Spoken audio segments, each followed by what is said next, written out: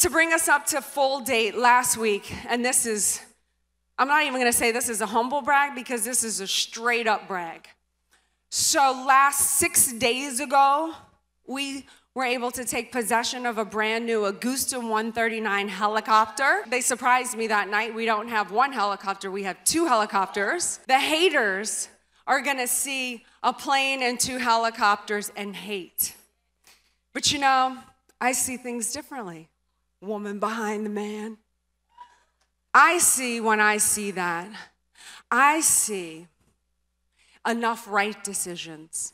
I see courage, I see ethics, I see integrity, I see never giving up, fighting for what you want, believing in fighting for what's right. I see an American dream. I see an audacity and the insanity to even think that you could go for greatness and yet it can be had. That's what I see. I see avoiding enough of the wrong mistakes to make it go right. I see sacrifice. I see a representation of success. That's what I see when I see a plane and 2 helicopters. Massive action. And do you know why we were able to do all of this since the last time we last adjourned? And this is the secret to our success. This is that cliffhanger I was telling you about. Do you know why? Does anyone want to guess? I'll tell you why.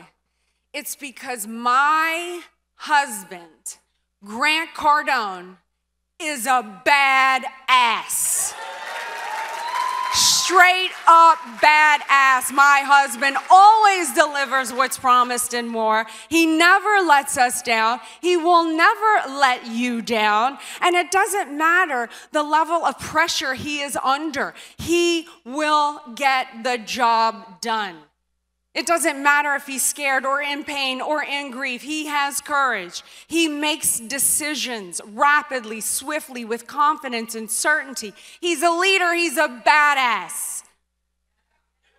And if you don't have badass on your bucket list, shame on you. A badass, by definition here, is a formidably impressive in person, excellent, tough, uncompromising, or intimidating person. Now, I didn't like the intimidating part when I first read it. And then I thought about this. Because Grant is all of that. Do you think he's a little intimidating?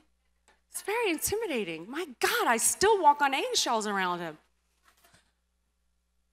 It isn't intimidating in the fact that you're mean or rude to people. That is not a badass. It's not about smoking a cigarette and being like the Marlboro cool. That's not a badass. A badass doesn't make people feel bad. A badass intimidates people because being in the presence of a badass, you know you are now responsible for holding yourself in a competent manner. You are expected to deliver at a rate that you didn't even know you could do yourself. When you're in the presence of a badass, you must rise to the occasion and be ready 24/7, period. And that's why being a badass makes people intimidated. It isn't just a saying that you throw around. It's from continuously over and over and over again delivering. And it's about putting yourself into circumstances and situations where you have to deliver under pressure. It's about being able to assess a situation rapidly and read what needs to happen and make a decision that fast. That's badass. Anyone that's built anything, you will see that one common thread in common. So I used to call it become an asset, but like, does that impinge? No, I'm changing it. It's become a badass. Operation 10X Badass!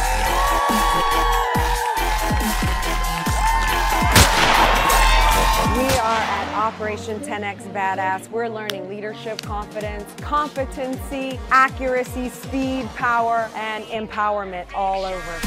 We want to be able to be in a situation, whether that be in work, and know how to handle it. Spend the weekend with Elena and learn all the things that she's learned through tactical training as a badass mom, a badass businesswoman, a badass wife, and that I could take that back with me. Man, we got here by way of the Cardone's helicopter, okay?